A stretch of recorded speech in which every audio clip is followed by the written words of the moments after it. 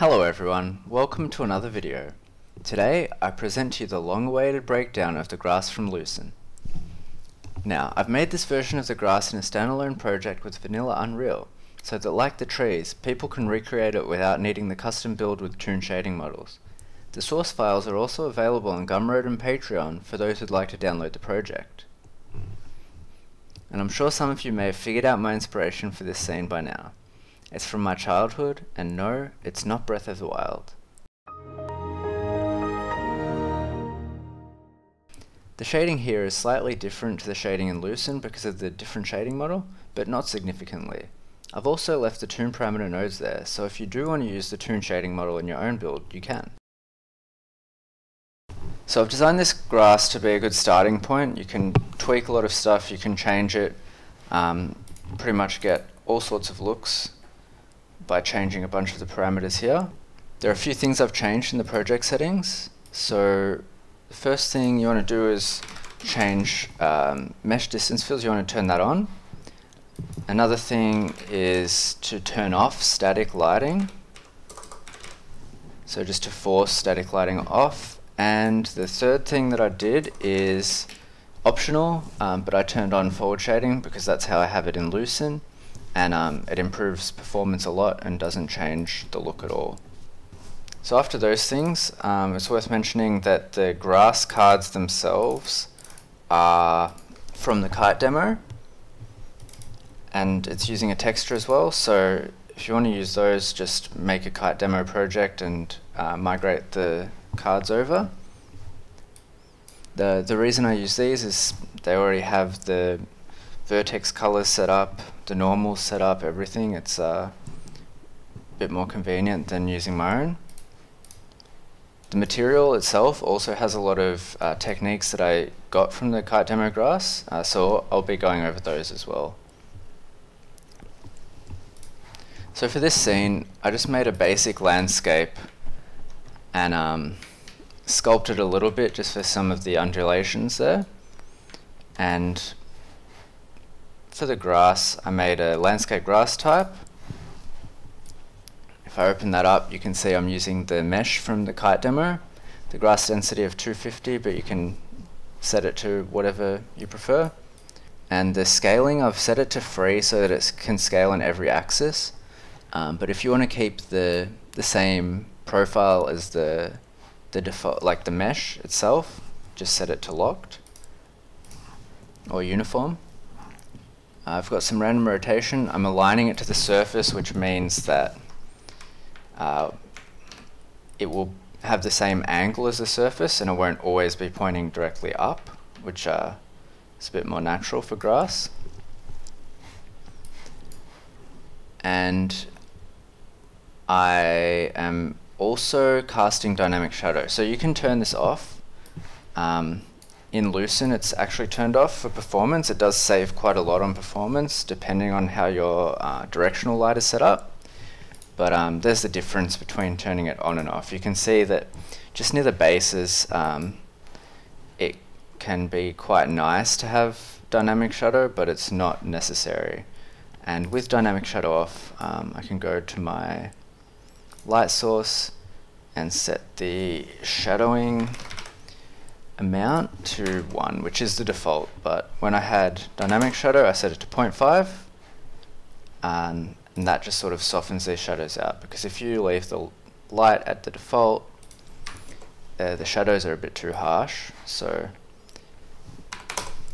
that's my directional light there. What I've also done is enabled density scaling. That doesn't really matter in this project, but it basically lets the engine scalability settings determine the grass density, which is really nice. So if you want to have graphics settings in your game, the grass density will be changed at different engine scalability settings. Okay, so once I made the grass type, I've just got a really basic landscape material that I put the grass in. So I've just fed 0 into the metallic and spec, 1 into roughness. So it's just a flat color. I've used a grass output and just fed value of 1 into that, which means that the coverage across the whole landscape will always be a uniform 1. This is usually where you'd put your landscape layer node here. So if you've painted a landscape layer for grass, or if you're using it from a texture, or from like Houdini engine, if you're importing your landscape with that, then you'd feed your landscape layer into that. So landscape layer sample. If you've got a layer called grass, then you just feed that in. So once I've done that, I've also just made the color with an amount of emission as well that matches the grass. So it's 0.2 here. Okay, let's get into the grass material itself. So I'll go through each section and sort of go over what it's doing. I'll start with the parameters, the simplest. I've got the specular, roughness, and metallic. They're all sort of parameterized in the material instance so that I can change them on the fly. For the toon shading model, I was using these parameters as well, which had inputs in the toon shading model. But for the purpose of this project, I'm not. But they're there if you do want to use them, and they are named the respective inputs, so they would match up if you have the toon shading model.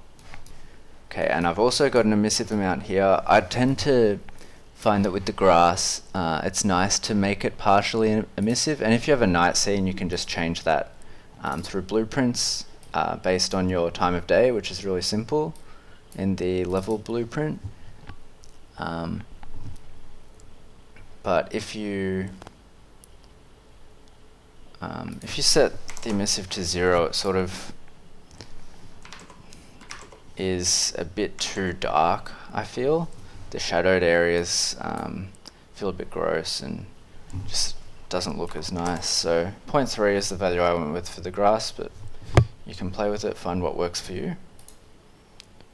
And so there are 4 custom UV channels here, and to add those you just search for UV in the material details, and you can just set the number here and it'll add the amount of pins for you there. So what this custom UV normal setting is doing here, it's creating a normal that's pointing upwards basically, and then it's making sure that it's transformed from the mesh's local space to world space, so that the mesh's orientation doesn't matter. It will always be pointing up relative to the mesh, and then that's fed into the custom UVs here. And the wind normal setup, which sort of looks like clouds floating above the grass, it's a pretty cool technique I got from the kite demo.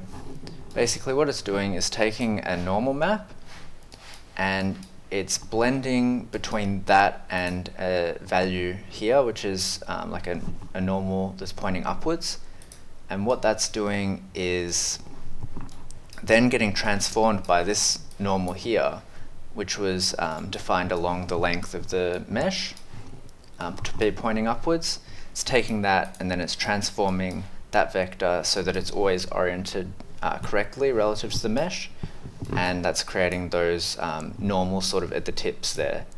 And it's using the vertex color, which is a ramp along the mesh, to multiply that, or sorry, to lerp that. And then that feeds directly into the normals. So for the wind, I've taken the vertex color, which is again the ramp along the length of the blades, and I'm using that as the multiplier for the weight. And then I've just made an alternate version of the grass wind material function, and the only thing I changed in there was to add these scalar parameters here, which will basically allow me to scale the wind in size with these parameters, the wind size. So I can show you what that looks like here.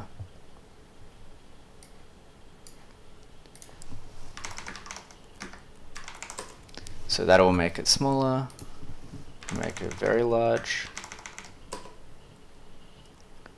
And as you can see, that sort of just will change the scale of the noise. I just liked having that extra level of control to really dial it in.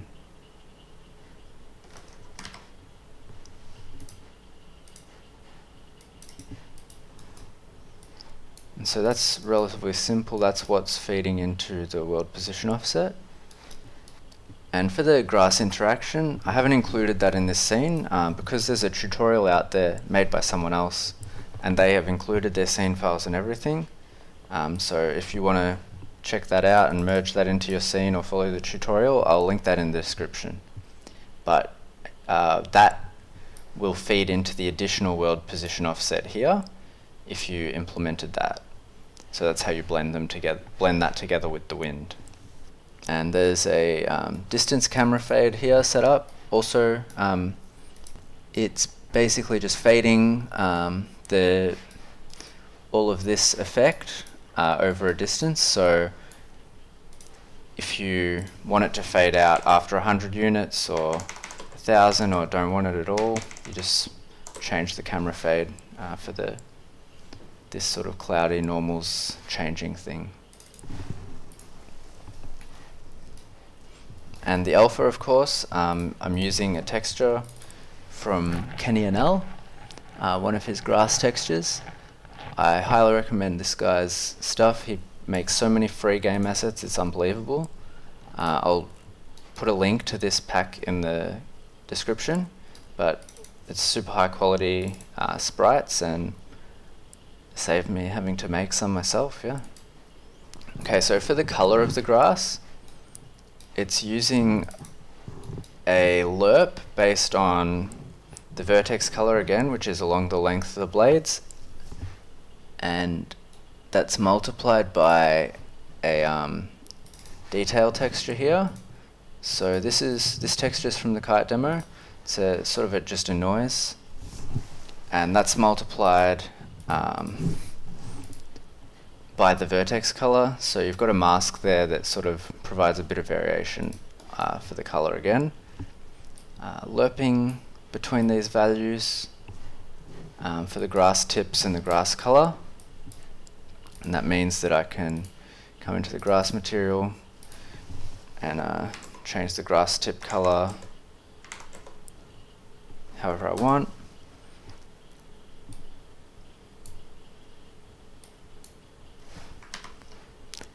Just gives an extra level of control.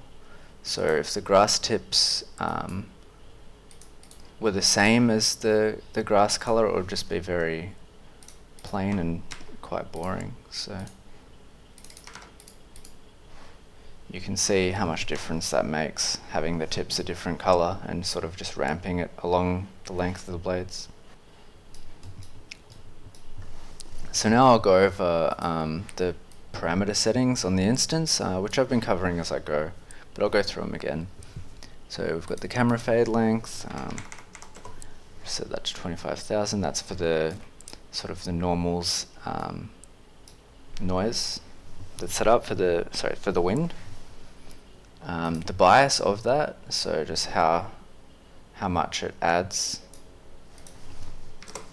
and then the emissive amount, which set to 0.3 makes everything nice and soft. The PBR stuff, roughness, it doesn't really matter, it doesn't do too much at all because it's all just flat grass. The thing that you don't want to do is have specular, because that'll make your grass reflective. I mean, it does work in some instances, like the kite demo uses it, I know, but for this kind of grass, no. And this is the scaling of that detail texture, so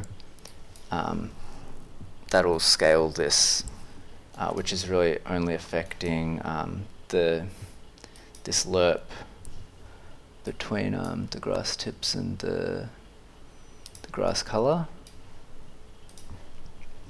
So it doesn't do a whole lot.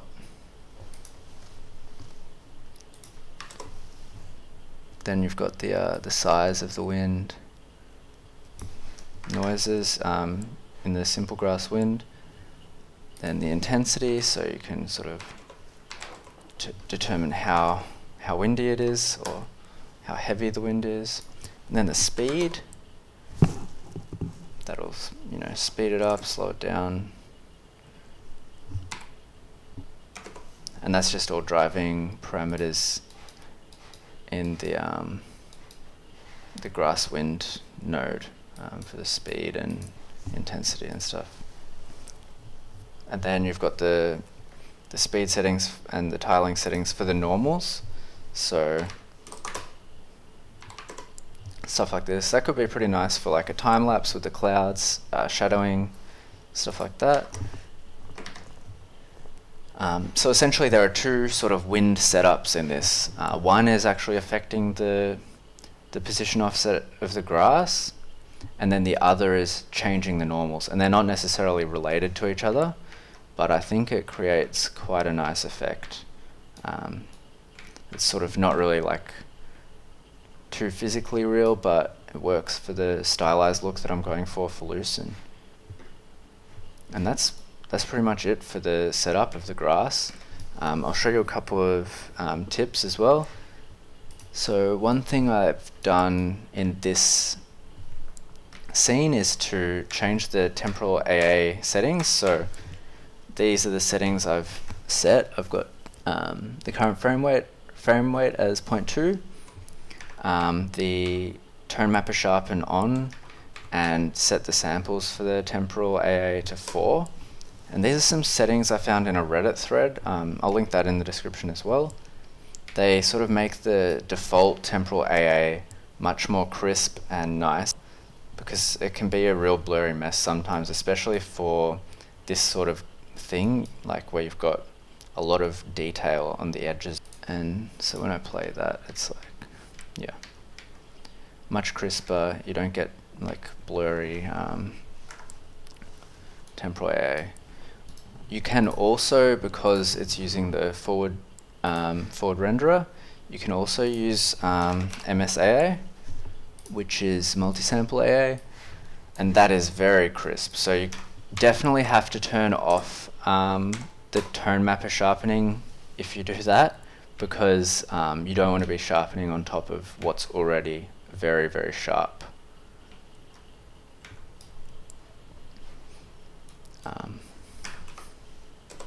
Yeah, but that's also quite nice. It is more of a performance hit, so use at your discretion. The frame rate here is not really accurate because I've got the editor open behind this window, so it would be much higher usually. But that's MSAA, yeah, it's pretty good.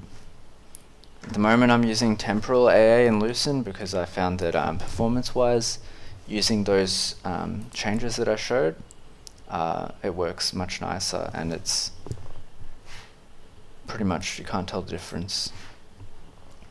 So this is the default temporal AA. You can see it's like quite blurry before I turn on the tone mapper sharpen and the other settings. And that, yeah, that sort of cleans it up and makes it quite a bit sharper. That's my rant about anti-aliasing. But yeah, again, I didn't implement the interaction, but I'll link the tutorial in the description. They've also got files there. It shouldn't be a problem to just put that in there or follow the tutorial to get it in if you really want it. And yeah, thanks for watching. I hope you enjoyed. I hope there's something useful here. And the project files will be available on Patreon and Gumroad. I'll put those links in the description. Thanks. And don't forget to subscribe if you'd like to see more, and wishlist Lucen on Steam. I'll put the link in the description. Cheers.